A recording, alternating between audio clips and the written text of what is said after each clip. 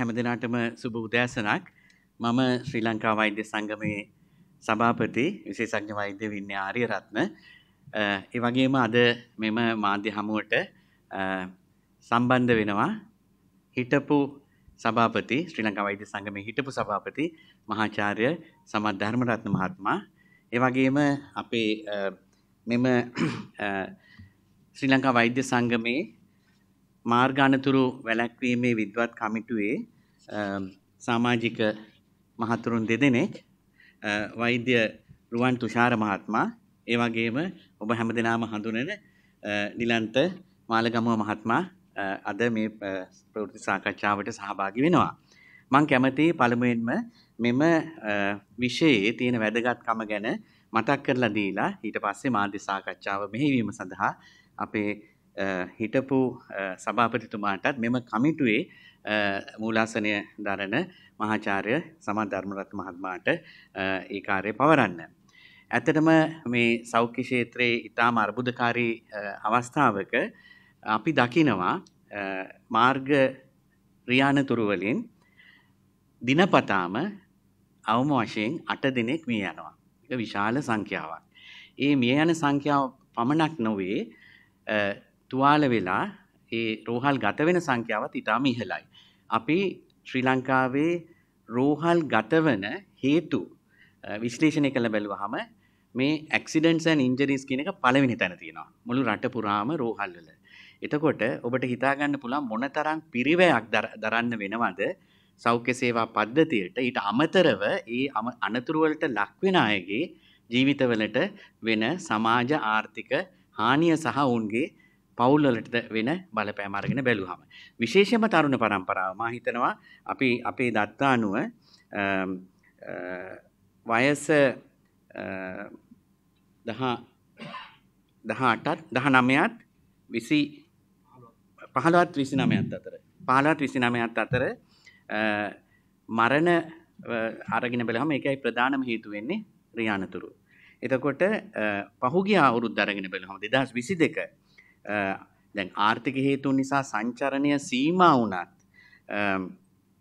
පුද්ගල ජීවිත 2475ක් අහිමි වෙලා තියෙනවා. මාර්ග අනතුරු 2371ක් වෙලා තියෙනවා. ඉතින් ඒක ඉතාම ඉහළ සංඛ්‍යාවක්. ඉතින් සමහර වෙලාවට මේ රටේ තියෙන සමාජ ආර්ථික තත්ත්වය නිසා ඇතිවන මානසික බලපෑම නිසාත් මේ අනතුරු වලට හේතු වන්නට පුළුවන්.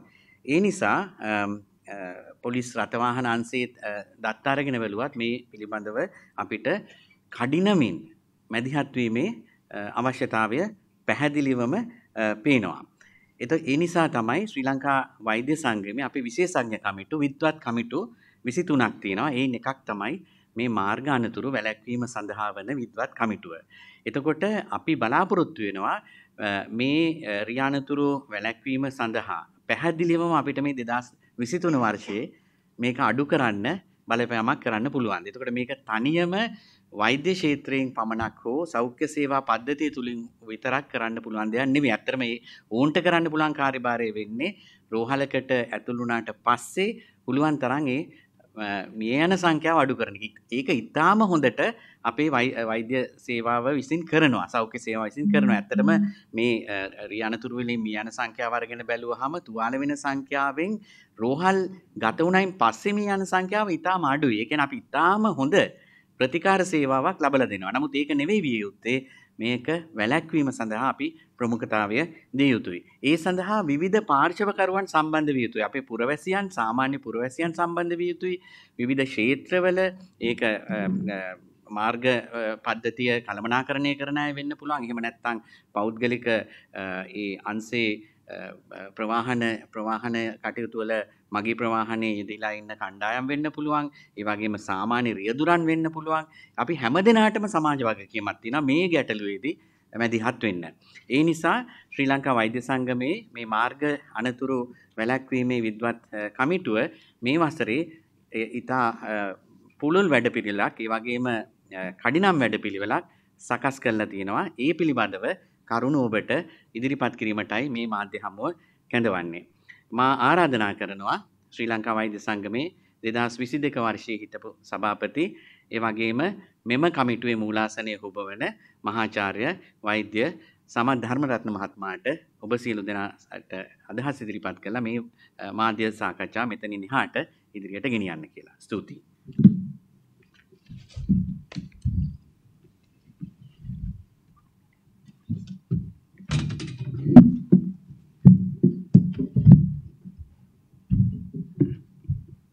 බොහොම ස්තුතියි වෛද්‍ය විඤ්ඤාරි රත්න සභාපති ශ්‍රී ලංකා වෛද්‍ය සංගමය. බොහොම ස්තුතියි එතුමාට අපිට මේ සඳහා සියලුම උපදේශනේ ඒ වගේම මූලිකත්වය ලබා දීම පිළිබඳව. දැන් සමහර ප්‍රථමයෙන් මට ස්තුති කරන්න ඕනේ මෙතෙන්ට ආපු සියලුම අය අපේ විද්වත් කමිටිය සමාජිකයන් ඉන්නවා. ඊළඟට ඊට අමතරව අපේ මේ මාධ්‍ය නිලධාරීන් සහ නිලධාරිනියන් ඉන්නවා. බොහොම ස්තුතියි ආවට. දැන් මේක මම සහ අපේ කමිටුව තියෙන පළවෙනි සාකච්ඡාව නෙමෙයි. අපි හැම අවුරුද්දකම පටන් ගන්න මේ වගේ සාකච්ඡාවක් තියලා ඊළඟ අවුරුද්දෙත් මේ වගේ සාකච්ඡාවක් තියෙනවා. ඊළඟ අවුරුද්දේ අපි තියලා කියනවා මේ අවුරුද්දෙත් රියානතුරු වැඩිලා තියෙනවා. දවසකට 8ක් මැරෙනවා. ගොඩක් තුවාල වෙනවා යනාදී වශයෙන්. සෝ ඇත්තටම කිව්වොත් ඒක අපි කිසිම රජයකට චෝදනා නගන්නේ.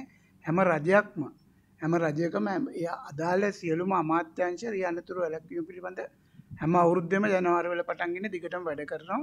එතකොට ඒ විවිධ ගොඩක් සල්ලිත් වියදම් කරන අපේ ඊළඟට මෙතන ඉන්නවා මේ ඉන්ෂුරන්ස් කම්පැනිස් වල අයත් ඒගොල්ලන්ගේ ගොඩක් සල්ලිත් මේ සඳහා වියදම් වෙනවා. එතකොට ඇයි අප අද මේක පවත්වන්න හේතු උනේ කියන එකෙන් මම පටන් ගන්නම්. මොකද අපේ සභාපතිතුමා කිව්වා මේකේ බරපතලකම ආයි සාරාංශයක් ඇටියට කිව්වොත් දවසකට 8 දිනක් මිය යනවා. එතකොට හැමදාම 8 දිනක් මිය යනවා. වැස්සත් මිය යනවා, වැස්සෙන් නැතත් මිය යනවා, ඩෙන්ගු තිබ්බනේ මිය යනවා, කොවිඩ් තියෙන කොටත් මිය ගියා, කොවිඩ් ඉවරුණාමත් මිය ගියා. දැන් කොවිඩ් එන්න වෙයි කියලා කියනවා ඒත් මිය යනවා. ඊට පස්සේ මුළු යුද්ධය තිබ්බ අවුරුදු 30මත් මිය ගියා. ඊට පස්සේ 2009 යුද්ධය ඉවරුණා. 2019 වෙනකොට අවුරුදු 10යි තව 30ක් රියානතුරු වලින් මිය ගියා. එතකොට අපේ යුද්ධයටත් වඩා බරපතල භයානක යුද්ධයක්ද කියලා ප්‍රශ්නයක් එනවා. ඒකට අපි අද තියන්නේ ප්‍රධාන හේතු දෙකක් තියෙනවා. එකක් සභාපතිතුමා කිව්වා වගේ අපි ලොකු ආර්ථික ප්‍රශ්නයකට මැදිහත් වෙලා තියෙන්නේ. එතකොට මොකද්ද රියානතුරු වලින් වෙන්නේ? මොකද්ද අපිට කමිටුවක් හැටියට කරන්න පුළුවන්? මොකද්ද අපිට ශ්‍රී ලංකා වෛද්‍ය සංගමයක් හැටියට කරන්න පුළුවන් කියලා කියන්න තමයි එක ප්‍රධාන මාතෘකාව. මොකද අපේ ඉන්න දිලන්ත මාලකම මහතා ඔක්කොම අය දන්න මහත්තයෙක්, වේගෙන් රියපදවන මහත්තයෙක්. එතුමාට මේ පිළිබඳ පුදුම ඇත්තටම කැක්කුමක් තියෙනවා. මොකද එතුමා ඇත්තටම මේ පිළිබඳ ගොඩක් ඒවා කරනවා. අද මාධ්‍ය සාකච්ඡාවටත් මූලික වුණේ එතුමා. ඊට පස්සේ අපේ විද්වත් කමිටුවේ ලේකම්තුමා ඉන්නවා තුෂාර මැටිවලගේ. ඒ දෙන්නගේ මූලිකත්වයෙන් තමයි ඇත්තටම මේක ප්‍රධාන වශයෙන් පවතින්නේ. එතකොට දැන් අපිට රියානතුරු වලින් නැවැත්තුවොත් මොකද්ද කරන්න පුළුවන්? පළවෙනි එක තමයි සභාපතිතුමා කිව්වා වගේ අපේ තුවාල වෙන අය අඩු කරන්න පුළුවන්. විශාල මුදල් ප්‍රමාණයක් සෞඛ්‍ය ක්ෂේත්‍රයට ඉතුරු කරන්න පුළුවන්. විශාල ඇඳවල් ගණනාවක් සෞඛ්‍ය ක්ෂේත්‍රයට ඉතුරු කරන්න පුළුවන්. ඊට පස්සේ නෑ ඔයගොල්ලෝ දන්නවා ශල්‍යකවටම ගොඩක් වෙලාවට රියානතුරු නාම ශල්‍ය කර්ම වලට භාජනය කරන්න වෙනවා. සමහරලාට හදිසි ශල්‍ය කර්ම වලට. ඉතින් රියානතුරු වෙනවා කියලා ඇඳවල් ප්‍රමාණය වැඩි වෙන්නේ නැහනේ.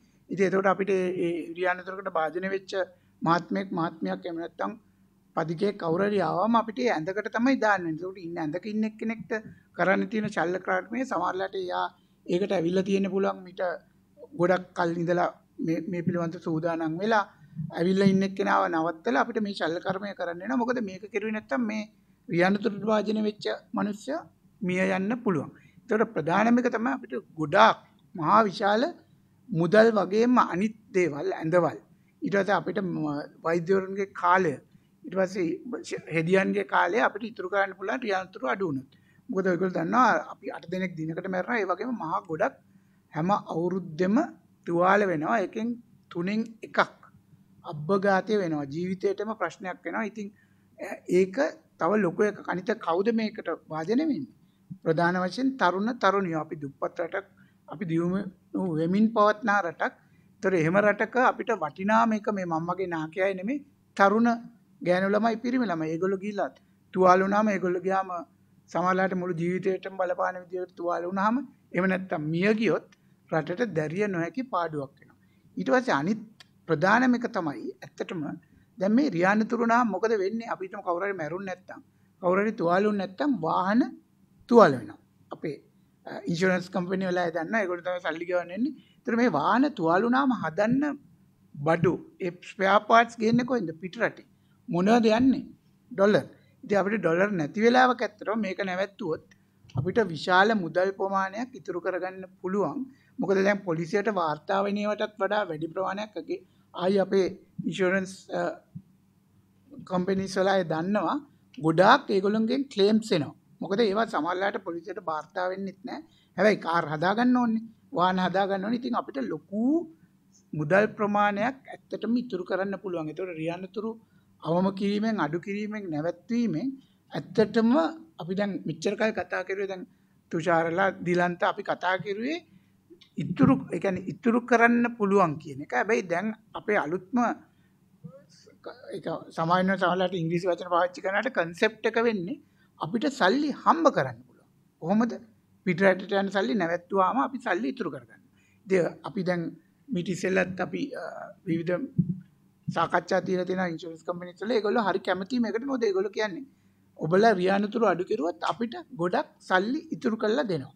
ඉතින් ඇත්තටම ඒක තමයි එතකොට මේ දෙක තමයි ප්‍රධාන වශයෙන්ම වැදගත්ම.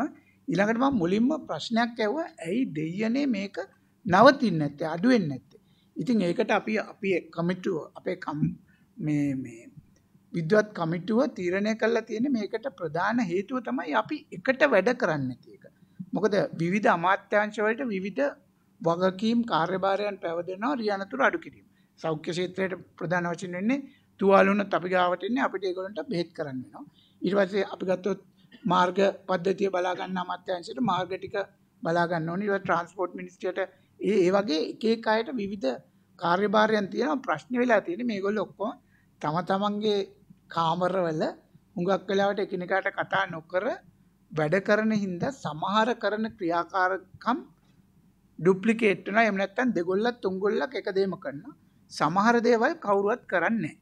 ඉතින් එතකොට වෙන්නේ මේකට අර ප්ලෑන් එකක් නැහැ. අපිට ඉදිරියට යන්න ප්‍රෝග්‍රෑම් එකක් නැහැ. එහෙම නැත්නම් අපිට එක්කව වෙලා කරන්න දෙයක් නැහැ. ඔක්කොම කැමති දේවල් කරනවා. දැන් අතරම අපි දැන් කාගෙන් හරි ඇහුවොත් ඕනම අත්‍යංශයකේ අපි මෙච්චර ගොඩක් මේ අවුරුද්දේ ප්‍රෝග්‍රෑම් කරලා තියෙනවා. ඉස්කෝල වලට කතා කරලා තියෙනවා. මිනිස්සු දැනුවත් කරලා තියෙනවා. හැබැයි කවදාවත් අඩු වෙලා නම් නැහැ. ඒතකොට අපේ කමිටුවක් ඇටියට අපි දැන් සෑහෙන කාලයක් තිස්සේ මේකට බය ආදු වෙලා තියෙනවා ගිහිල්ලා කතා කරලා තියෙනවා මේ පිළිබඳව අපි ගොඩක් මේ කරන්න කියලා තියෙනවා. ඇත්තටම ඔක්කොම එකව වෙච්ච කමිටුවක්. අපි ඇත්තටම කියන්නේ ජනාධිපතිතුමා යටතේ කාර්ය සාධක බලකායක් කියලා. ඒකට ඕන නමක් පාවිච්චි කරන්න පුළුවන්. හැබැයි හැමෝටම එන්න පුළුවන්. හැමෝටම එකට එක්කව වෙලා වැඩ කරන්න පුළුවන්. හැමෝටම තම තමන්ගේ කරන ක්‍රියාකාරකම් එක්කව වෙලා එකට කරන්න පුළුවන්.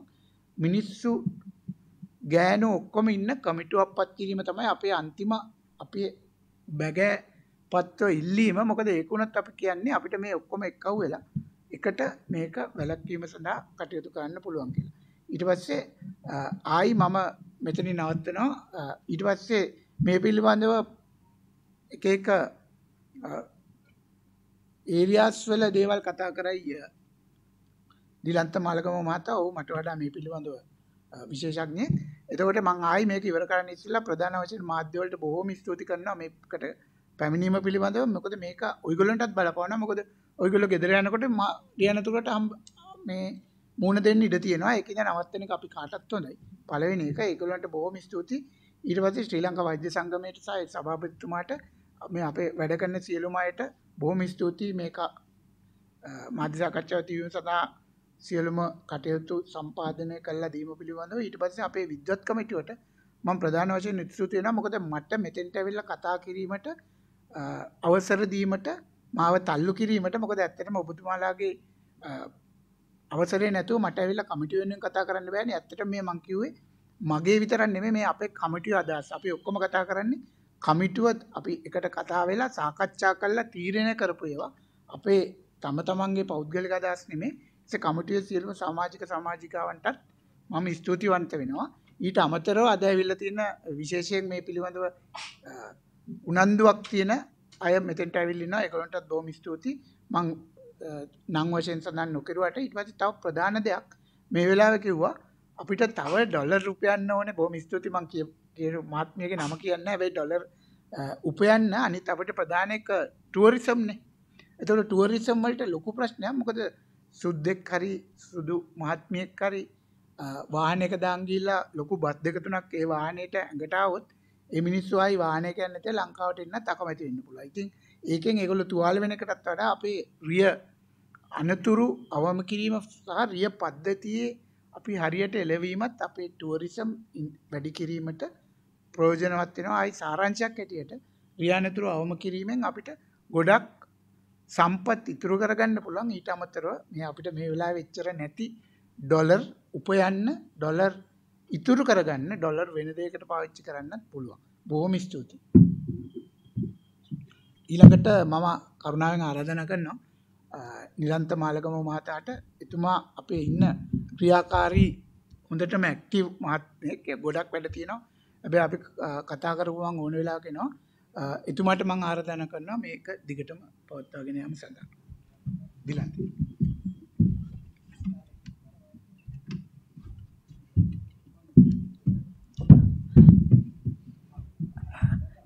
සුබ උදෑසනක් පැමිණි සිටින සියලු දෙනාට බොහොම ස්තුතියි. මම ඩිලන්ත මාලගම මම සේෆ් ශ්‍රී ලංකා සංවිධානයේ සන්නාම තානාපති කෙනෙක් හැටියට වැඩ කරනවා. අත් වශයෙන්ම මේ මම කියන්න ඕනේ මේ වෛද්‍යවරුන්ට මේක කරන්න අවශ්‍ය දෙයක් නෙවෙයි. ඔව් මේ ස්වේච්ඡාවෙන් කරන්නේ ලංකාවේ තව කෙනෙකුට උදව්වක් කිරීම හැටියට. ඒ වගේම රටේ ආර්ථික කඩා වැටෙන වෙලාවක ඒ වගේම මේ සෞඛ්‍ය සේවාවේ ඒකට ඔවුන්ට තියෙන මේ තියෙන ප්‍රශ්න වලින් මිදෙන්නටත් ඔවුන් ඇත්තෙම මේක ස්විච්චාවෙන් කරන දෙයක්. ඒ නිසා තමයි මම ඇත්තටම හරිම ආදරෙන් මේකට සම්බන්ධ වෙලා වැඩ කරන්නේ. ඉතින් මම කියන්න සාමාන්‍යයෙන් මේ තාක්ෂණික පැත්තෙන් කියන්න දෙයක් ඒ වගේම මානසික කෙරෙට කියන්න තියෙන දේවලුත් තියෙනවා. අපිට ජීවිතේ වටිනාම දේ වෙලාව. එතකොට අපිට ජීවිතේ අවශ්‍යම දේ නිදහස. මේ දෙකම ලංකාවේ රීදුරන් විසින් අපිට නැති කරනවා. දැන් වෙලාව අපි උදේට ගත්තොත් වාහනයක යනකොට ඇත්තට තියෙන රියානතුරු නිසා එහෙම නැත්නම් පදවන විනය නැති නිසා අපේ වෙලාව නාස්ති කරනවා. මේ පාරේ ගොඩාක් වෙලාවට ඉන්න වෙනවා. නිදහස මං 2017 තමයි ලංකාවට ආවේ. අවුරුදු ගාණක් පිටරට පදිංචි වෙලා. නමුත් ආවයන් පස්සේ මම දකින දේ තමයි දවසින් දවස රියානතුරු වැඩි, රියදුරන්ගේ විනය දවසින් දවස පල්ලෙහාට යනවා. අනික ඒක හරිම දරුණු තත්ත්වයට ඇවිල්ලා තියෙනවා. ඉතින් මේ අවුරුදු ගාණය තුල හැමදාම මම රියදුරෙක් පාවිච්චි කරන්නේ. මමත් වෘත්තියෙන් රියදුරෙක්. ඉතින් මම ඒකේ භයානකම ඒකේ සියලු දේ මම දන්නවා. වාතයක් වාහනේ පදවන්න ඕනේ කොහොමද? ඉතින් හැමදාම උදේ මං ගෙදරින් පිටත් වුණාන් පස්සේ කිසිම නිදහසක් නැහැ. මොකද පාරේ අනෙක් රියදුරන්ගේ විශේෂයෙන් බස් රියදුරන්ගෙන් ත්‍රී වීලර්ගෙන් එච්චරම කරදරයක් නැහැ. මොකද වාහනේ පොඩි හින්දා. නමුත් බස් රියදුරන් නිසා ඒ නිදහසකින්ද අපිට ඒ දවසම අපිට එපා වෙන උදේ ලේකෝප වෙලා දවසම එපා වෙන අපි යන හොඳ ගමනකුත් නැති වෙනක මටත් වඩා මම මනසින් ගොඩාක් ශක්තිමත් කෙනෙක් නැත්නම් අපිට ඒව දරා ගන්න පුළුවන්. නමුත් සාමාන්‍ය කෙනෙක් බැලුවොත් ඒක හරිම දරුණුයි. ඉතින් මේක ඇත්තටම රියදුරන්ගේ වැරදීමෙන් වෙන දෙයක්. ඉතින් මට දැන් මම දවස් 3-4 කලින් මේ ඩුප්ලිකේෂන් රෝඩ් එක යනකොට බස් එකක් ඇවිල්ලා මගේ වාහනේට හේතු කෙරුවා වගේ වුණා. ඉතින් මම වීදුරුව පාත් කරලා ඒත් බයින්ඩ්කුත් කරේ ගියේ නැහැ. කරපුවාම ඒ කිරිප කන්ඩක්ටර් මගේ වාහනේට පයින් ගියවුවා බස් එකේ ඉඳලම.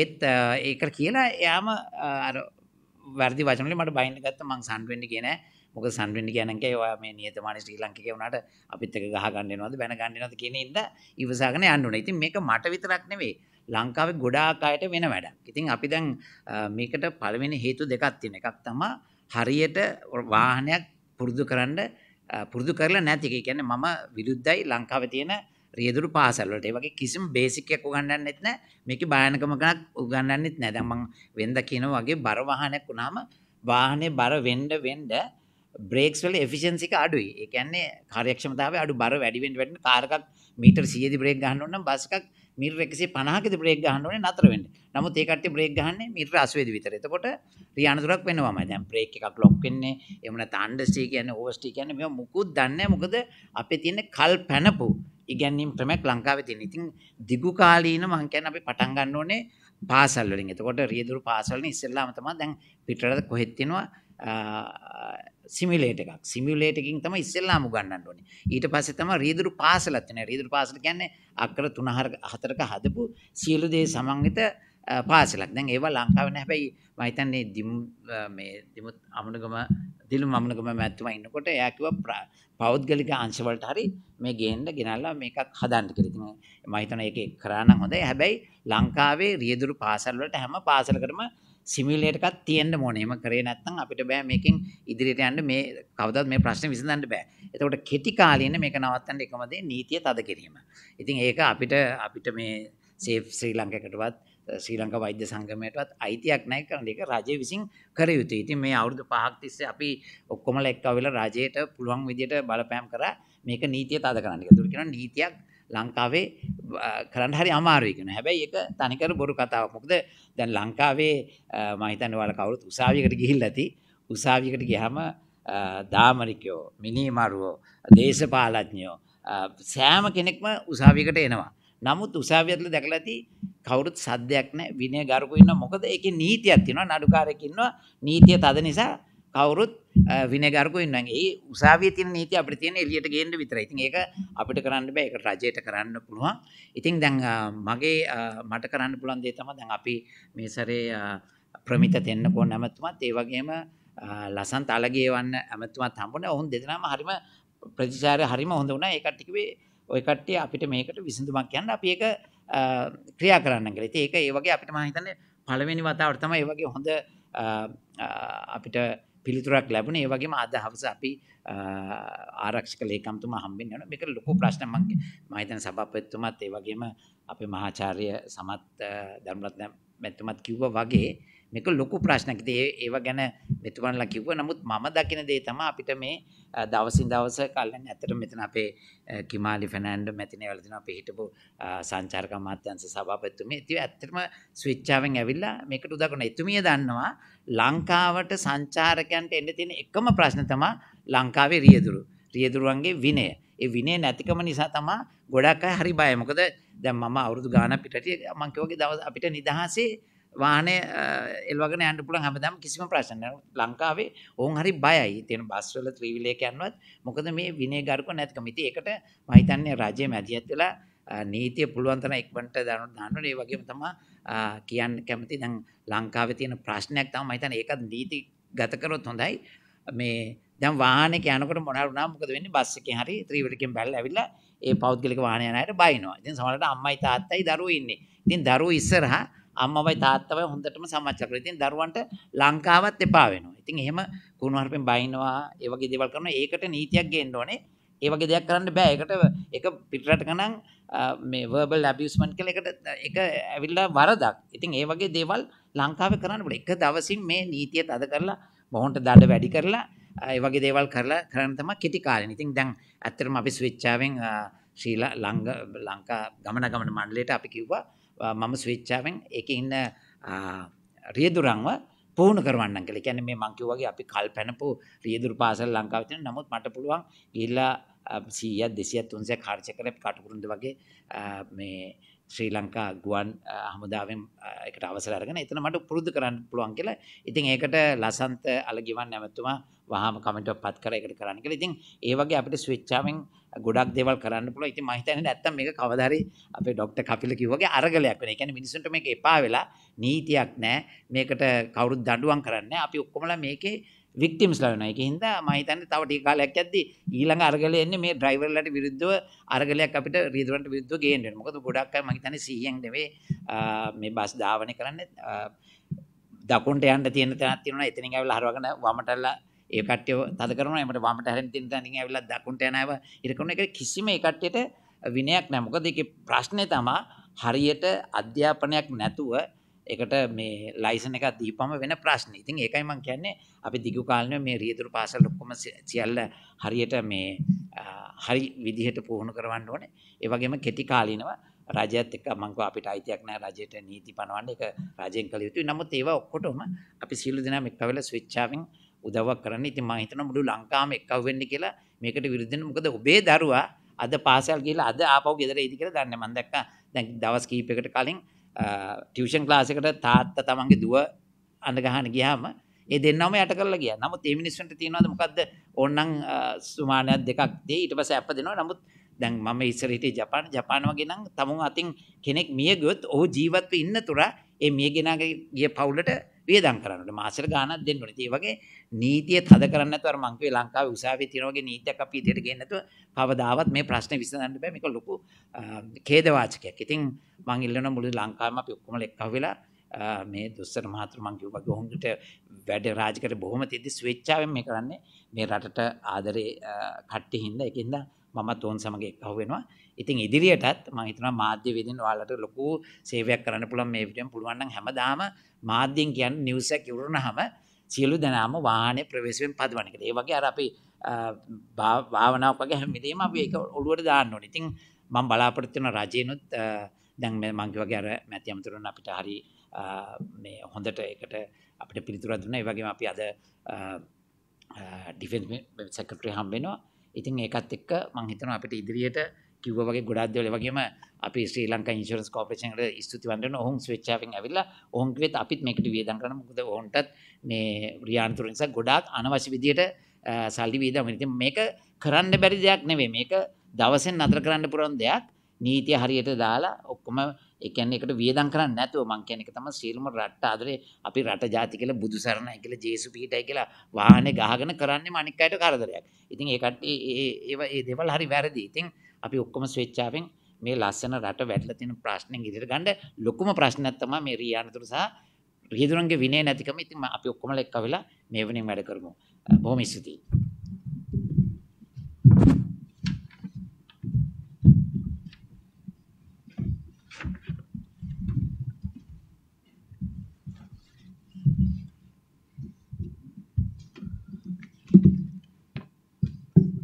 මම වෛද්‍ය රුවන්තුෂාර මැටිවලගේ විද්වත් කමිටුවේ මාර්ගාරතුරු වැළැක්වීමේ විද්වත් කමිටුවේ ශ්‍රී ලංකා වෛද්‍ය සංගමේ ලේකම් සහ කැඳවුම්කරු විදිහට වැඩ කරනවා. ඉතින් මම හිතන්නේ මට පැවිදිලා තියෙන්නේ මේ අවසාන අදියරට ඇවිල්ලා තියෙන අපේ මාධ්‍ය සාකච්ඡාවේ ප්‍රථමයෙන්ම මම හිතන්නේ අපේ මහාචාර්යතුමා මම හිතන්නේ අවුරුදු 25කට 30කට වඩා මාර්ගානතුරු වැළැක්වීම පිළිබඳ විද්වතෙක් විදිහට වැඩ කරනවා. මම හිතන්නේ එතුමාගේ ප්‍රාමාණික දැනීම ඉතා විශාලයි. ඒ වගේම ශ්‍රී ලංකා වෛද්‍ය සංගමේ මාර්ගානතුරු වැළැක්වීමේ විද්වත් කමිටුවේ අපේ තියෙනවා ප්‍රොජෙක්ට් එකක් සේෆ් ශ්‍රී ලංකා කියලා. ඒකේ සන්නාම තානාපති තමයි දිලන්ත මාලගම මහත්මයා. එතුමා ස්වේච්ඡාවෙන් වැඩ කරන්නේ අපිත් සමග. මම හිතන්නේ එතුමා සහ මහාචාර්යතුමා පැහැදිලි කරා මෙම අපේ තියෙන මේ ගැටලුවේ බරපතලකම.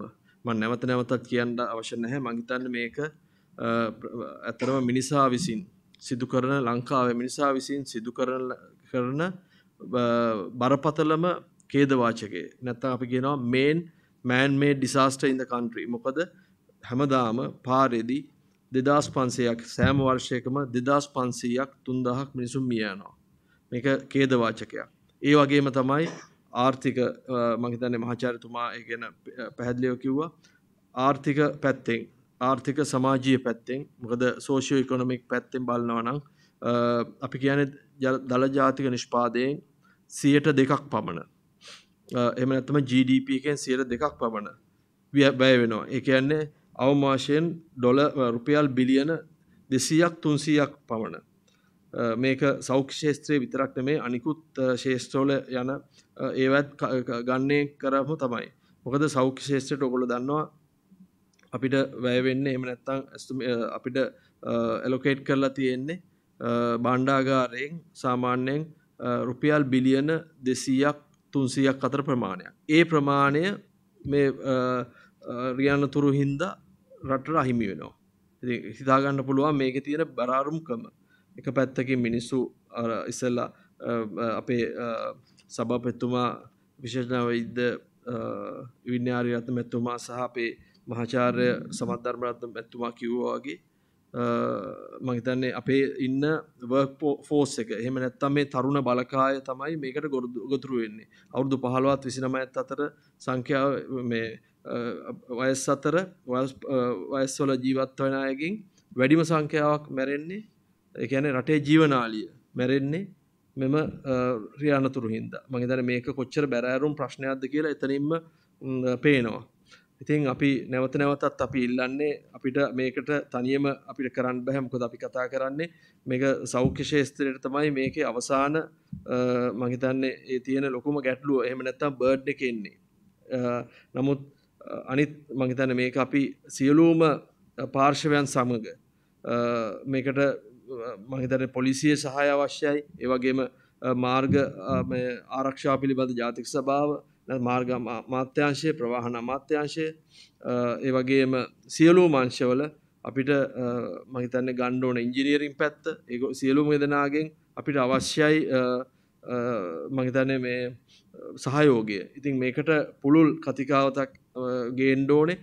අපිට මේ පිළිබඳ පොලිසි එකක්. එහෙම නැත්නම් මේ සැලසුම් අපිට ජාතික සැලැස්මක් අවශ්‍ය වෙනවා. එහෙම දෙයක් දැනට නැහැ.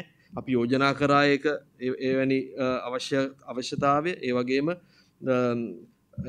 ප්‍රෙසිඩෙන්ෂල් ටාස්ක් ෆෝස් එක නැත්නම් ජනාධිපති කාර්ය සාධක බලකායක් හරි මේකට පිහිටවලා මේ පිළිබඳ ක්‍රියා කරන්න. මම හිතන්නේ ප්‍රොෆෙසර් නැවතත් කිව්වා මහාචාර්යතුමා මේකේ තියෙන වැදගත්කම මේ අපි මම හිතන්නේ අපේ මේ ඉතිහාසයේ අපි බැරෑරුම් මම හිතන්නේ අවධිය තමයි මේ ගෙවමින් යන්නේ. මොකද ඒක මේ ආර්ථික වශයෙන් ඒ වගේම සෞඛ්‍ය ගැටලු අපිට වෙලා තියෙනවා. මොකද අපි බොහොම අමාරුවේ මොකද දැන්ට මම හිතන්නේ ගැන කතා නොකරත් බෙහෙත් ඇත්තටම හිතාම විශාල බෙහෙත් ටිකයකට අපි මුහුණ දීලා තියෙනවා. ඉතින් මේ සේලුම දරා එන්නේ රෝහල් වලට අපිට ප්‍රතිජීවක ඖෂධ ඒ වගේම ඇඳන් ප්‍රශ්නේ ICU ප්‍රශ්නේ ඒවට අපි මුහුණ දීලා තියෙනවා. මම හිතන්නේ අපිට කල යුත්තේ හැමෝම කිව්වා වගේ මේ මහාචාර්යතුමා කිව්වා වගේ මේක වැළැක්වීම. Prevention is the best. Prevention better than cure වගේ prevention is the best. මම හිතන්නේ එහෙම කරොත් අපිට මම හිතන්නේ හැමදේම මේක non communicable disease එකක් එහෙම නැත්නම් බෝනෝන් රෝගයක් ගණේට තමයි මෙම අනතුරු මේ දාලා තියෙන්නේ. ඉතින් මම හිතන්නේ සෑහෙන ශේෂ්ත්‍ර වලට අවම වශයෙන් අපි මේ සියලුම දේ ගණනය කරොත් රුපියල් බිලියන 300ක් අපිට ඉතුරු කරගන්න පුළුවන් අපේ රටට. ඒකෙන් වෙන ලොකු දෙයක් කරන්න පුළුවන්. ඉතින් මම විශේෂයෙන්ම ස්තුතිවන්ත වෙන්න ඕනේ ශ්‍රී ලංකා වෛද්‍ය සංගමේ සභාපති විශේෂඥ වෛද්‍ය විනයාරි රත්න මැතිතුමාට සහ එම විශේෂයෙන්ම කාර්ය මණ්ඩලයට එතුමන්ලා අපිට මෙම ස්ථානය ලබා දීලා ඒ වගේම අනිකුත් සියලුම පහසුකම් සපයලා දුන්න අපේ විද්‍යාත් කමිටුවට මෙම රැස්වීම පවත්වන්න අවශ්‍ය පහසුකම් සලසලා දුන්නා. ඒ වගේම මම විශේෂයෙන්ම මතක් කරන්න ඕනේ අපේ ස්තුතිවන්ත ඕනේ අපේ විද්‍යාත් කමිටුවේ සමාජිකයන් සභාපතිතුමා මහාචාර්ය සමද්දර්ම මැතිතුමා මෙම සාකච්ඡාව සඳහා නුවර ඉඳලා දැන්ට අතරම අද උදේ ආවේ මේ සඳහාමයි. ඒ සහ අද හවසත් අපි ඩිලන්ත මාළගම මැතිතුමා කිව්වා වගේ ආරක්ෂක ලේකම්තුමා හම්බෙන්න අපිට හම්බෙලා තියෙනවා රැස්වීමකට මේ ආරාධනාවක් ඇවිල්ලා තියෙනවා අපි ඉල්ලීමක් කරා. එතුමා ඒක ඒ රැස්වීම දෙක හින්දා තමයි එතුමා මෙච්චර කැපවීමක් කළා දැන් නුවර ඉඳලා මේ රැස්වීමට මේ පැමිණියේ. ඒ වගේම හැමදාමත් අපිත් එක්ක ඉන්න ඩිලන්ත මාළගම මැතිතුමා අපේ සේෆ් ශ්‍රී ලංකා ප්‍රොජෙක්ට් එකේ එහෙම නැත්නම් ව්‍යාපෘතියේ සන්නාම තානාපති මම හිතන්නේ එතුමා සෞඛ්‍ය ශාස්ත්‍රයට පුදුම ඇල්මකින් වැඩ කරනවා. මොකද සන්නාම තානාපති විදිහට වැඩ කරනවා ලිටල් හාර්ට්ස් ප්‍රොජෙක්ට් එකේ LRH එකේ ඒ වගේම ඕගන් ඩොනේෂන් එහෙම නැත්නම් අවයව බද්ධ කිරීමේ වැඩසටහනේ ශ්‍රී ජයවර්ධනපුර රෝහලේ වැඩ කරනවා. ඒ වගේම ස්වේච්ඡාවෙන් මෙම විශේෂයෙන් මෙතුමා අපිත් එක්ක සහභාගී මේ මම හිතන්නේ විශේෂ මේ ස්තුතියක් පුද ගන්න ඕනේ. මොකද මෙම සියලුම අනිත් අමාත්‍යාංශ කෝඩිනේට් කරලා එහෙම නැත්නම් ඒවත් එක්ක ඒගොල්ලොත් එක්ක අපි සම්බන්ධ කරලා මෙම රැස්වීම මේ ඇත්තටම සංවිධානය කරන්නේ එතුමා. මම හිතන්නේ කියපු ගමන් ඕන වෙලාවක අපිට කොච්චර වැඩස අපි දන්නවා ඊටාම කාර්යබහුලයි. නමුත් අපිත් එක්ක හැමදාම මේ කියන්නේ හැමදාම කතා කරොත් කියන්නේ කොහොමද අපි මේක අඩු කරන්න කියන එක මම හිතන්නේ එතුමාට විශේෂ ස්තුතියක් අපි උද කරන්න ඕනේ. ඒ වගේම අපේ අනිකුත් සමාජිකයන් ඉන්නවා වෛද්‍ය කපිල සූර්යාරච්චි මැතිතුමා එතුමා අපේ විද්‍යාත් කමිටුවේ සමාජිකයෙක් නියෝජනය කරනවා අංශ ප්‍රධානී විදිහට හෙල්ත් ප්‍රමෝෂන් යුනිට් එකේ CMC කලව මහනගර සභාවේ ඒ වගේම අපේ හිටපු කොමසාරිස්තුමා නියෝජ්‍ය කොමසාරිස්තුමා අනුර දිසානායක මැතිතුමා අපිට හැමතිස්සෙම ඒ ටෙක්නිකල් එහෙම නැත්නම් තාක්ෂණික සහාය ලබා දෙනවා අපේ විද්‍යාත් කමිටුවට.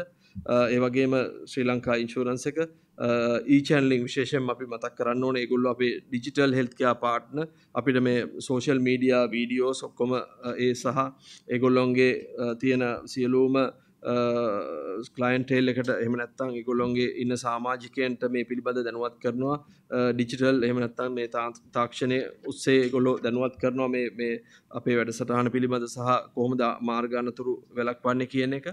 ඒ වගේම effective solutions ආයතනයේ ඒගොල්ලොත් අපිට තාක්ෂණික සහාය දෙනවා හැමතිස්සෙම. ඒ වගේම විශේෂයෙන් මතක් කරන්න ඕනේ අපේ මේ ආරාධනයෙන් පැමිණි විශේෂයෙන්ම මේ පිළිබඳ මම හිතන්නේ කිමාලි ප්‍රනාන්දු මහත්මිය ඒ වගේම දුලින්ද මහත්මයා ඉංජිනේර් ඒ වගේම ආචාර්ය සංජය පෙරේරා මහත්මයා ඇතුළු ඒ කණ්ඩායම මේක විශේෂයෙන්ම මම හිතන්නේ අපිට මෙම රැස්වීමට පැමිණලා මේ පිළිබඳ විශේෂ උනන්දුවක් දක්වනවා. මම හිතන්නේ දිගින් දිගටම අපි හැමෝටම ආරාධනය කරනවා අපිත් සමග එකතු වෙන්න. මේක ජාතික කාර්යයක්. මේක පොඩි දෙයක් නෙමෙයි. මේක ජාතික ව්‍යසනයක්. ජාතික කාර්යයක් විදිහට හැමෝටම අපි ආරාධනා කරනවා. ඇවිල්ලා අපිත් එක්ක එකතු වෙලා එකට වැඩ කරන්න කියලා. එහෙම වුණොත් අපිට මේක ජය ගන්න පුළුවන්. ඩිලන්ත මහත්මයා හැමතිස්සෙම කියන්නේ මේ පොසිටිව් තින්කින් ගැන අපිට මම හිතන්නේ කරන්න පුළුවන් දෙයක් මේක. අවසාන වශයෙන් මම සෑම අපේ මහාචාර්යතුමාත් මම හිතන්නේ දැන් ස්තුතිවන්ත වුණා සියලුම මුද්‍රිත මාධ්‍ය ඒ වගේම අපේ අනිකුත් ඉලෙක්ට්‍රොනික මාධ්‍ය සහ අපේ print media ඒ වගේම ඉලෙක්ට්‍රොනික මීඩියා සියලුම මාධ්‍ය ආයතන මම හිතන්නේ එතුමන්ලා විශේෂ වැඩසටහන් කීපයක් තිබුණත් අපේ ආරාධනයෙන් පැමිණියා. විශේෂයෙන් මේ පිළිබඳ මම හිතන්නේ වෛද්‍ය කපිල සූර්යාරච්චි මහත්මයා ඒ වගේම අපේ මේ නදීෂා මහත්මිය මෙම ශ්‍රී ලංකා වෛද්‍ය සංගමේ ඒ වගේම අපේ පරිපාලන නිලධාරි මහත්මිය කතා කරලා ඒ වගේම අනිකුත් අපේ ඉන්නවා තව ලයන්ස් ක්ලබ් එකේ ඉන්නවා ඒ වගේම රොටරි එක මේ පාර්ට්නර් වෙලා තියෙනවා අපිත් එක්ක මේ අපේ මෙම විද්වත් කමිටුවට විශේෂයෙන්ම මම ඒගොල්ලොන්ටත් ස්තුතිවන්ත වෙනවා මොකද ඒගොල්ලෝ හැමතිස්සෙම අපිත් එක්ක අපිට මේ සෑහෙන උදව් කරනවා ඒ වගේම අපේ වැඩසටහන් ක්‍රියාත්මක කරන්න. මම හිතන්නේ මම සමා වෙන්න ඕනේ යම් කිසි මට අතපසුවීමක් වුණා නම් ඒ වගේම අතපසුවීමක් වුණා නම් කිසි කෙනෙක් මගේ ස්තුතිය පුද කරන්න. අවසාන වශයෙන් මම මෙම කාර්ය මණ්ඩලයට අපේ ශ්‍රී ලංකා වෛද්‍ය සංගමේ කාර්ය මණ්ඩලයට ඒ මහත්මියට ඒ වගේම අනිකුත් සුළු කාර්ය මණ්ඩලයට මම ස්තුතිවන්ත වෙනවා මේ පිළිබඳ අපිට විශාල ලෙස උදව් කිරීම පිළිබඳ බෙහෙවින්ම ස්තුතියි. මම හිතන්නේ අපිට දැන් අපේ විද්වත් කමිටුවෙත් සමාජිකයොත් ඉන්නවා. ඒ වගේම අපිට මම හිතන්නේ ඕනෑම ප්‍රශ්නයක අපිට දෙයක් තියෙනවා නම් අපිට සාකච්ඡා කරන්න පුළුවන්. මේ පිළිබඳ ගැටලු තියෙනවා නම් අපිට ඉදිරිපත් කරන්න අවස්ථාව දැන් තියෙනවා. බොහොම ස්තුතියි.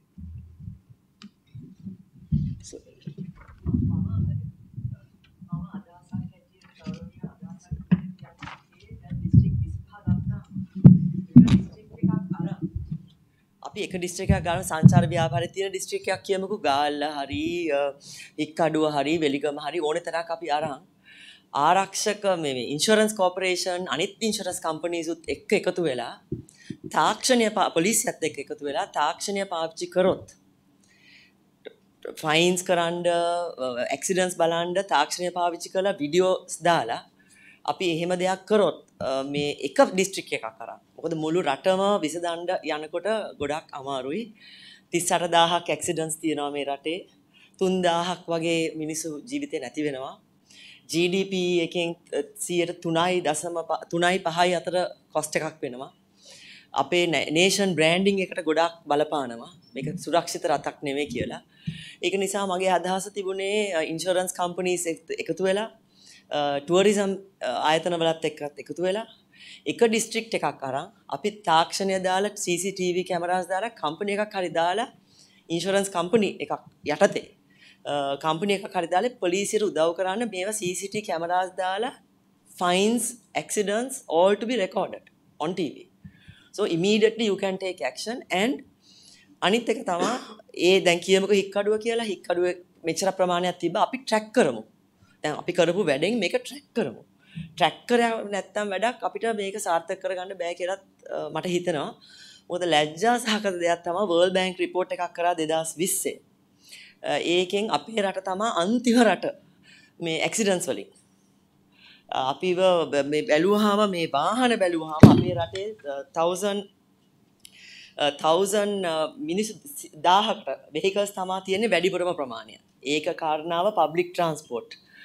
ඒ කියන්නේ buses කෝච්චි නැති නිසා මිනිස්සු වාහනයක් අරන් යනවා. ඉතින් අපිට තමයි වැඩිපුරම තියෙන්නේ බංග්ලාදේශ වලට වඩා, භූටාන් වලට වඩා, ඉන්දියාව වලට වඩා, නේපාල් වලට වඩා. ඒ වගේම fatalities. ඒ කියන්නේ injuries අපිට තමයි වැඩියම තියෙන්නේ 17.4% බංග්ලාදේශ 13.6 Bhutan 15.1 India 16.6 ඉතින් ලොකු ප්‍රශ්නයක් මම ස්තුති වෙනවා ශ්‍රී ලංකා මෙඩිකල් ඇසෝසියේෂන් එකට දිලාන්තට මේක ඉස්සරහට ගේන එකට මගේ සහයෝගය ලැබෙනවා මම හිතන්නේ මේ ප්‍රශ්නේ දේශපාලඥයන්ට කරන්න දැන් කරලා නැහැනේ අවුරුදු 74ක් කරලා නැති නිසා අපි පොඩ්ඩක් මේක එකතු වෙලා එක ඩිස්ට්‍රික්ට් එකක් අරන් ඉන්ෂුරන්ස් කෝපරේෂන් අනිත් කෝපරේෂන් තරම් පොලිසියටත් කතා කරලා අපි පටන් ගමු කියලා මම ගෞරවණීය ඉල්ලීමක් කරනවා. අනේ බොහොම ස්තුතියි කිමාලි. මේ ඒක තමයි අපිට අතන මේ වගේ අදහස් ඕනේ ඊට පස්සේ අතන ඉන්ෂුරන්ස් කෝපරේෂන් එක හරි මේකට සපෝටිව් ඒ විතර නෙමෙයි ඒගොල්ලෝ ඇත්තටම අපිත් එක්ක කතා කරලා අපි දැන් ඉස්සරහට ලංකාවේ මම හිතන්නේ 70 ගානක් තියෙනවා කියලා දැන් ඒගොල්ලෝ ඔක්කොම 20 ගානන්නේ. ඒ ඔක්කොම ඉන්ෂුරන්ස් කම්පැනිස් වල ගෙනල්ලා අපි මෙතනම සාකච්ඡාවක් කරන්න හදන්නේ. මොකද ඇත්තටම මේකෙන් අපිට ඒගොල්ලන්ට සල්ලි ගොඩක් ඉතුරු කරලා දෙන්න පුළුවන්. ඉතින් ඒක ඇත්තටම මොකද දැන් ක්‍රියානතුරු අඩු වුණොත් ඒගොල්ලන්ට අපි කොහොමද කාර් එක ඉන්ෂුර් කරන්න ඕනේ. ඒතකොට අපි හප්ප ගත්තේ නැත්නම් ඒගොල්ලන්ට ඒ සල්ලි ටික හම්බ වෙනවා. ඒතකොට ඒගොල්ලන්ට සල්ලි ලොකු ප්‍රමාණයක් මොකද ඒගොල්ලෝ හැමතිස්සෙම ඒගොල්ලන්ගේ ආදායමෙන් යම් කිසි ප්‍රමාණයක් රජයට දෙනවනේ. ඒක වැඩි කරන්න පුළුවන්. ඇත්තටම ඉතින් ඒගොල්ලෝ ඇත්තටම අපිට කැමති වෙනවා. ඒකට කැමති වුණා. ඉතින් මං ආයි ශ්‍රී ලංකා ඉන්ෂුරන්ස් කෝපරේෂන් එකට ස්තුති කරන්න ඕනේ. ඒගොල්ලෝ ලොකු නිලධාරීන් දෙන්නෙක් මෙතන ඉන්නවා. ඒගොල්ලෝ හරිම උනන්දුවකින් ඇත්තටම එනවා. දැන් මේ ඔක්කොම ඇත්තටම ස්වේච්ඡාවෙන් කරන්නේ. දැන් මේ ඔක්කොම තමන්ගේ රස්සාව කරන වෙලාවේ තමයි මෙතෙන්ට එන්නේ. ඉතින් ඇත්තටම ඒක හොඳයි. ඇත්තටම මට තව නිකන් දල වශයෙන් කියනවනේ ඒක සරක් ටිකක් ඉස්සර අපි මහනුවර ඒ කියන්නේ CM කැන්ඩි මියුනිසිපල් කවුන්සිල් එකේදී අපි ෆුල් කවුන්සිල් එකම පාවිච්චි කළා පොලිසියත් එක්ක සහභාගී වෙලා ඒකේ කමිෂනර් එක්කත් කතා කරලා CCTV කැමරා තියෙන ෆුල් සමීක්ෂණයක් කළා ඒ තනුත් හොයාගෙන ඊට පස්සේ ඇත්තටම එතකොට පොලිසියත් කැමති වුණා මොකද දැන් අපි CCTV කැමරා වලින් දත් එක්කව කරනවා නම් ඒකට මූලස්ථානයක් තියෙන්න ඕනේ. ඉතින් ඒක ඔක්කොම කැමති වුණා. හැබැයි අවසනාවකට මේක කොවිඩ් වලට ඉස්සෙල්ලා කාලේ කොච්ච දෙයක් අපිට සල්ලි හොයාගන්න බැරි වුණා CCTV කැමරා ගන්න. මොකද CCTV කැමරා ගණන්නේ. ඒතකොට ඇත්තටම අපිට පුළුවන් නම් දැන් කපිල සූරජ් මහත්තයා ඉන්නවා ඒගොල්ලෝ. එතුමාගේ තව මේ ඒරියා එකක් තියෙනවා ඉන්ට්‍රෙස්ටඩ් මම ඒක දැන් කියන්නේ. හැබැයි එතුමා මෙතන ඉන්නවා. එතුමා තමයි ඇත්තටම අපේ මාධ්‍ය වලට කතා කරන්නේ. ඒ කියන්නේ මාධ්‍ය එක්ක වැඩ කරලා තියෙන අපේ ඇත්තටම එක්ස්පර්ට් නැත්තම් අපේ විශේෂඥ තුමා. ඒතකොට එතුමත් එක්කත් එක්කව වෙලා මේ අපිට කොළඹ මියුනිසිපල් කවුන්සිල් ඒරියා එකේ මේක දාන්න පුළුවන් නම් කිමාලි. මොකද ඇත්තටම එතකොට පොඩි ප්‍රශ්න තියෙනවා අපේ වාහන ගොඩක් ඉඳලා බරපතල අනතුරු වෙනවා අඩුයි කියලා දත්තවල තියෙනවා. හැබැයි ඒකට කමක් නැහැ නේ අපිට නේ හැප්පෙනේ වරි නැවත්ත ගත්තොත්. මොකද මේ අපිට කොහේ හරි ඒරියා එකක එකම වැඩේ කිමාලි අපිට මේ අර දැන් CCTV කැමරා දාන්න ඒකට යම්කිසි මුදල් ප්‍රමාණයක් අවශ්‍ය වෙනවා. හැබැයි ડોක්ටර් මෙහෙම දෙයක් තියෙනවා අපි දැන් කම්පැනි එකක් ඉන්කෝපරේට් කරලා ඉන්ෂුරන්ස් කම්පැනිස් ඔක්කොම මේ කරනවා. උදාහරණයකට කියන්නේ. එහෙම කරලා පොලිසියත් එක්ක අපිට පොලිසිය නැතුව කරන්න බෑ. ඒ වගේ සහයෝගය එක පොඩි ඩිස්ට්‍රික්ට් එකක් ගත්තොත් අපිට මැනේජ් කරන්න පුළුවන්. ඒක පයිලට් ප්‍රොජෙක්ට් එකක් වගේ. කොළඹ කියන්නේ ලොකු නෑ කොළඹ මියුනිසිපල් කවුන්සිල් විතරයි. ඔව් පොඩි එකක්. ඊට පස්සේ අපි ෆන්ඩින් ඒජන්සිස් වල කතා කරන්න පුළුවන්. අපි මෙහෙම CCTV දාලා World Bank එකේ report එක මම මුළුමනින්ම කියෙව්වා. ඒකේ ගොඩාක් ෆීචර්ස් තියෙනවා. අපි පල්ලෙහා ඉන්න දේවල් ඔක්කොම මේක අයිඩෙන්ටිෆයි කරලා තියෙනවා. ඉතින් අපිට ගිහිල්ලා ඒගොල්ලන්ගේ මේක accounts වල මේ ගොඩක් කට්ටිය ආසෙ නැද්ද සල්ලි දෙන්න මේක අපිට යවනවා එහෙම ප්‍රශ්න. හැබැයි ඉන්ෂුරන්ස් කම්පනීස් ඔක්කොම මේක මේ ආයතනයට අයිති වුණොත් හරි ඉන්ෂුරන්ස් කෝපරේෂන් ආසන ඒකලා අයිති වුණොත් අපිට accounts දීලා හරියට අපි transparency and accountability එක තමයි රටේ නැත්තේ. ඒක අපි දාන්න පටන්ගෙන අපි කම්පනීස් වලට කතා කරන්න පුළුවන්. මොකද ටුවරිසම් වලට නම් ඉන්වෙස්ට්මන්ට් වලට නම් කවුරුත් රටකට එන්නේ නැහැ පාරෙන් නැරෙන්න. ඉන්වෙස්ට්මන්ට්ස් වලට BOI, EDB, ටුරිස්ට් බෝඩ් ඒ තුනේ ගොල්ලෝ ස්ටේක් හෝල්ඩර්ස්. එහෙම කම්පැනි එකක් දාලා CCTV කැමරා දාලා නිකන් ඉන්න නෙමෙයි. ඒ ආයතනයේට පොලිසියෙන් අයිතියක් දෙන්න ඕනේ. මේගොල්ලන්ට දඩකොළ යවන්න. නිකන් නෙමෙයි. CCTV කැමරා දාලා නිකන් ඉන්න නෙමෙයි. CCTV කැමරා දාලා දඩකොළ යන්න. ඔය එයාගේ ලයිසන් එක ගේට්ස් මාක්ස් යන්න ඕනේ. නීති රීති නැති රටකට අපි දැන් ඉන්නේ. ඉතින් ඒක නිසා අපි එක පොඩි තැනක් කරන් පටන් ගත්තොත් එතකොට මේක ප්‍රොමෝෂන් එකක් වගේ කියනවා මේ ඩිස්ට්‍රික්ට් එකේ ඉවරයි. මේ ඩිස්ට්‍රික්ට් එකේ ඉවරයි. එතකොට අපිට ෆන්ඩින් ඒජන්සිස් වලට කතා කරනවා මට උනත් ඒකට ගොඩක් උදව් කරන්න. අනේ බොහොම ස්තුතියි දිලන්ත මොනවද කියන්නේ? මම හිතන්නේ අපි ආරාධනා කරනවා ඔබතුමියට සහ ડોક્ટર සංජය මේ ආචාර්ය සංජය පෙරේරා ඉන්නවා. ඒ වගේම අපිත් එක්ක එකතු වෙලා මේකට අපේ කමිටුව එක එකතු වෙලා මම හිතන්නේ අපි මේ දුලින්ද මහත්මයා ඉන්නවා. අපිට එකතු වෙලා ඒ වගේම මේ අපිත් එක්ක එකතු වෙලා වැඩ කරන්න අපි ආරාධනා කරනවා. මම හිතන්නේ ඉන්ෂුරන්ස් කෝපරේෂන් එකේ අපේ මහත්මයා ඉන්නවා මේ සරත් මහත්මයා මිස්ටර් සරත් ඉන්නවා ඒ වගේම ලලිත් ඉන්නවා. මම හිතන්නේ ඔබතුමාගෙන් අපිට මේ පිළිබඳ පොඩි ඔපිනියන් එකක් නැත්නම් ඔබතුමාගේ කමෙන්ට් එකක් දෙනවා නම් වටිනවා මේ ඉන්ෂුරන්ස් ගැන කතා කරපු හින්දා අපිට.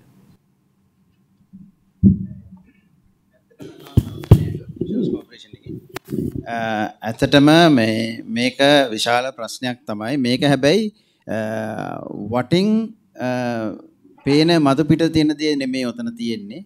උතන අපි හොඳටම සබ්ජෙක්ට් එකේ ඉන්නවා. මොකද ඇක්සිඩන්ට් එකක් වෙච්චාම ඔය ඇක්සිඩන්ට් එකදී ෆේටල් ඇක්සිඩන්ට් විශාල ප්‍රමාණයක් වෙන්නේ බීමත්ව ගිහිල්ලයි නිින්දෙන් ගිහිල්ලයි තමයි. ඔය සිද්ධීන් දෙකේදී පොලිසිය විශේෂයෙන් ඒව වහන්න තමයි බලන්නේ. මේ වහන්න කියන්නේ ඒ ගොඩක් වෙලාවට ඒක මේ බලාපොරොත්තු වෙන්නේ එතනදී ඒ බීමත්ව හිටියේ නෑ කියන එක පෙන්වන්න තමයි එතනදී ඒගොල්ලෝ පැත්තෙන් යම් ආකාර ඉන්ෆ්ලුවෙන්සර් පුජ්‍යලිය යම් ආකාර ඒක සිද්ධ වෙනවා. ඉතින් ඔන්න ඔය දේවල් ගොඩක් වෙලාවට හරියටම ට්‍රැක් වෙන්න ඕන. එතකොට ඕවා ට්‍රැක් කරගන්න ගමන් අපි තව දෙයක් අපි බලාපොරොත්තු වෙන වෛද්‍යවරුන්ගෙන ඇක්සිඩන්ට් එක වෙලා හොස්පිටල් එකට ගෙනාපුවාම ඒ ගේන රෝගියා ඒ රියදුරා බීමත්ත හිටියද කියන එක අපිට එතනදිත් අල්ලගන්න බෑ. එතන ඒක අපිට ඒකත් වැහෙනවා. ඉතින් මෙන්න මේ කරුණුත් අපි ගොඩක් වෙලාවට අපිට තියෙන ප්‍රධානම ගැටලුව තමයි මෙන්න මේවා. මෙන්න මේවා ටික ක්ලියර් වෙනවා නම් මෙතන තමයි නීතිය. අපි ඊතර නීති අතරක අපි ඊතර ගන්නනේ බලන්න. අපි මේ ක්ලේම් එකේදී අපි යාගෙන් බලාපොරොත්තු වෙන ක්ලේම් එක නොදී ඉන්න නෙමෙයි. අපි ක්ලේම් එකක් වුණාම දෙගන්න තමයි බලන්නේ. ඒක හරි නිවැරදි විදියට ගෙවන්න තමයි අපි බලන්නේ. එතකොට අනතුර වුණාම රියදුරාව හොස්පිටල් එකට ගෙනාපුවම ඒ එන වෛද්‍යවරයා ඒක මේ පරීක්ෂා කරලා ඒ එන වෛද්‍ය වාර්තාවෙන් අපි ගොඩක් වෙලාවට බලනවා අපේ ඉන්වෙස්ටිගේෂන් ඔෆිසර්ස්ලා දාලා ඒක අපි ඇත්තටම දකිනවා. බීලා කියලාත් දන්නවා. අපි තාක්ෂණ නිලධාරියා හොයාගෙන එනවා. ඒ ගේනේව තමයි අපි අනිත් පැත්තට ඉල්ලන්නේ. එහෙම ඉල්ලද්දී අපිට දෙන සපෝට් එක ටිකක් අඩුයි. ඉතින් මං හිතනවා මේක හරි විදියටම කරන්න ඕන. අපිත් පූර්ණ සපෝට් එක දෙනවා. අපි උපරිම විදියට කරනවා. අපේ මැනේජ්මන්ට් එකෙනුත් අපි මාව CEO එව්වෙත් මේ උපරිම විදියට අපි මේකට සපෝට් එක දෙනවා. අනිත් ඉන්ෂුරන්ස් කම්පැනි වලට හරහා අපේ තියෙන ඇසෝසියේෂන් එක ඒක හරහා එන සපෝට් එකත් අපි මෙතෙන්ට ගන්නවා. එතන විශාල ෆන්ඩින් එකක් අපිට හදාගන්න පුළුවන්. ඒවත් කරගෙන මේ රිටර්න් එක තියෙන්න ඕන. ඉන්වෙස්ට්මන්ට් කරුවා නම් අපි රිටර්න් එකක් බලාපොරොත්තු වෙනවා. අන්න ඒ වගේ අපිට ඇක්සිඩන්ට් වලින් අර ටික කන්ට්‍රෝල් කරන්න පුළුවන් වෙන්න ඕන. ඒ කියන්නේ ඇක්සිඩන්ට් එකක් වුණාම ඒකේ ගෙවන්න ඕන එකේ ඇත්ත. නමුත් අපේ නීතියක් තියෙනවා රටේ නීතිය එක්ක බීමත්ව රිය පැදවීම වෙලා තියෙන බව ඔපුනොත් අපි ඒ ක්ලේම් එක ගෙවන්නේ. ඒක විශාල දෙයක්. ඒ විශාල දේ තමයි මේ රුපියල් 25000ක දඩයක් ගෙවනවා කියන එකත් ලොකු ප්‍රශ්නයක් නෙවෙයි. ඒක සාමාන්‍ය දෙයක්. එතකොට මිනිස්සයා අපි වුණත් සිකුරාදා හරි කොහේ හරි පාටියකට හරි ගියාම අපි තව එක්කෙනෙක් අරගෙන යන්නේ. අපි මොකක් පාටියකට මේ ගිහිල්ලා ඇති ගොඩක් වෙලාට එහෙම කරනවා. ඒතර ඒ අපි දන්නේ හින්දා.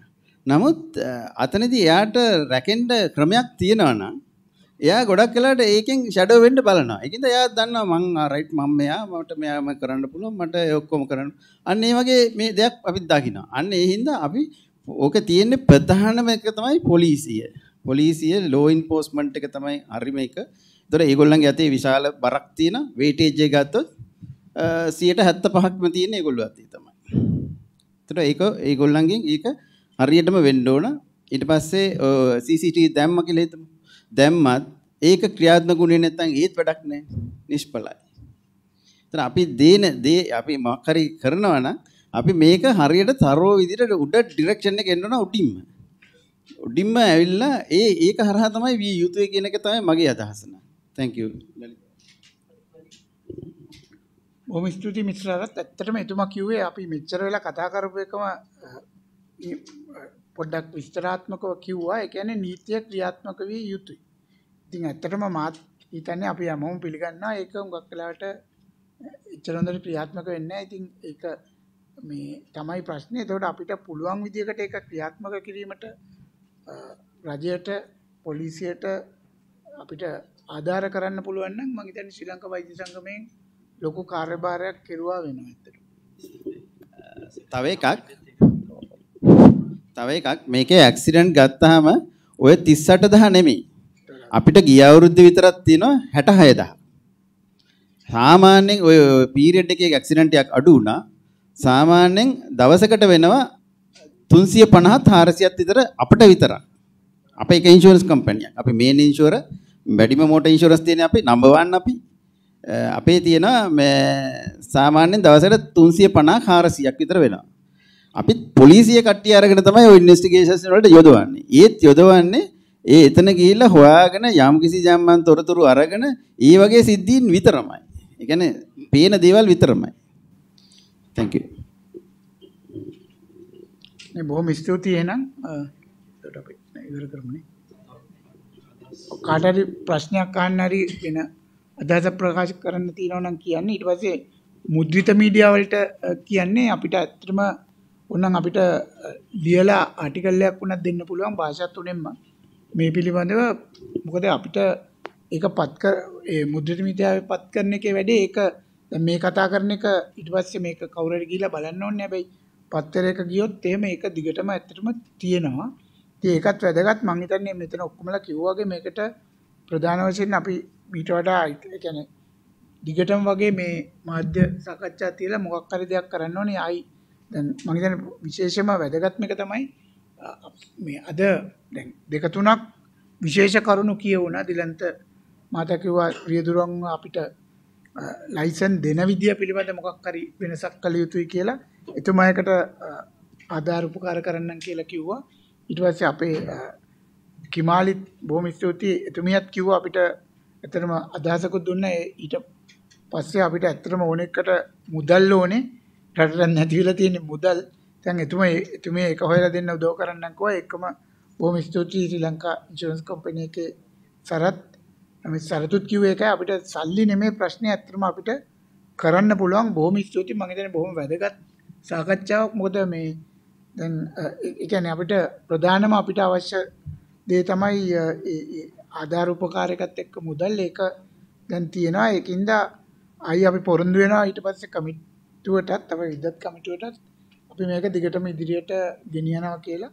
බොහොම ස්තුතියි එහෙනම් ඔබ සියලු දෙනාට.